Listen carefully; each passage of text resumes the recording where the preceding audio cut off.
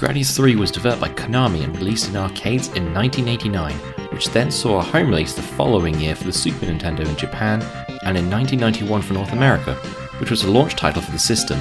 Strangely enough, this game never saw a release in Europe for the Super Nintendo. In case you want to know the plot, you play as the pilot of the Vic Viper to fight against the Bacterian Empire. I think that the visual look of this game is amazing, and something you notice straight away. The different stages, enemies and bosses look great, and the music is extremely memorable. It definitely grabs your attention. Shout out to Cosmo Plant for being one of my favourite songs in the game. When you start the game, you have a choice of choosing a setup of power-ups from either a set of 4 or you can make your own. The power-ups include missile, laser and different types of shields. Your list of power-ups is then displayed at the bottom of the screen, where you cycle through them after collecting power pods from enemies. Sometimes though, you can be focusing so much on what's happening on screen that you may forget to activate an upgrade you want and collect an additional power pod by accident. This means you need to go all the way around again to get the power up you want, which can be really annoying, especially if you're near a boss and there won't be enough power pods until after the boss.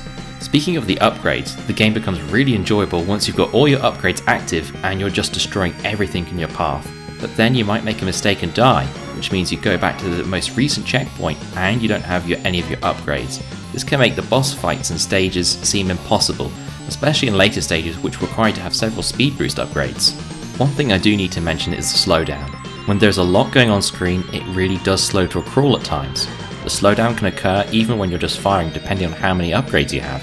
This can work in your favour though if you need to move around and avoid an attack of a boss. There are several difficulty modes, and I do recommend starting with easy, as it can get difficult, and it can be good practice for different layouts of upgrades. Plus, the various difficulty modes can make this very accessible. Also, this game can be played with a friend as well, which is nice. Is this game worth adding to your collection and playing? I think so. If you can look past the slowdown issues, then I think Gradius III is worth it. If you're wondering how much this costs at the time of this recording, using pricecharting.com, the cartridge by itself costs around £9, and the box version costs around £30 for the US version, and around £12 for the cartridge and £18 for the boxed copy of the Japanese version. Thanks for watching this video.